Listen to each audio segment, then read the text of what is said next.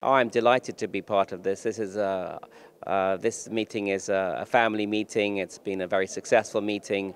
There have been over 800 people coming to this meeting, and I'm delighted to be part of it.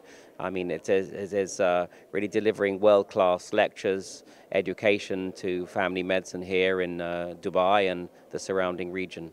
I discussed basically acute diarrhea and optimal ways to treat this. So typically in the talk we discussed the appropriate use of antibiotics and judicious use of antibiotics, the importance of monitoring and assessing people for fluid depletion and dehydration, and then also a kind of paradigm shift in moving from anti-motility agents such as loperamide to anti-secretory agents, which are by guideline more effective in the treatment of acute diarrhea.